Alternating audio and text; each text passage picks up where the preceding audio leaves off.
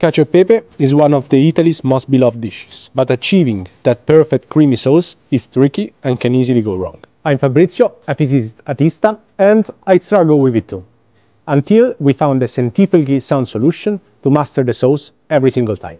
Together with colleagues from Max Planck Institute in Dresden, University of Padua and University of Barcelona, we investigated the science behind this sauce. And yes, there is an actual preprint about this. Perfecting cacio e pepe is all about making a few but smart changes. If we will mix the usual ingredients, pepper, pasta, pecorino cheese, pasta water, you might end up with clumpy mozzarella-like sauce.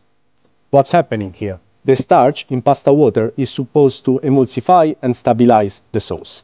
However, it's rarely enough on its own. What we found is that using just the right amount of starch is key to a perfect sauce.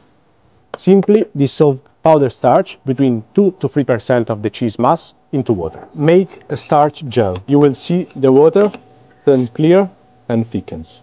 Mix this gel with the cheese at low temperature so that the starch binds to protein, preventing clumps formation.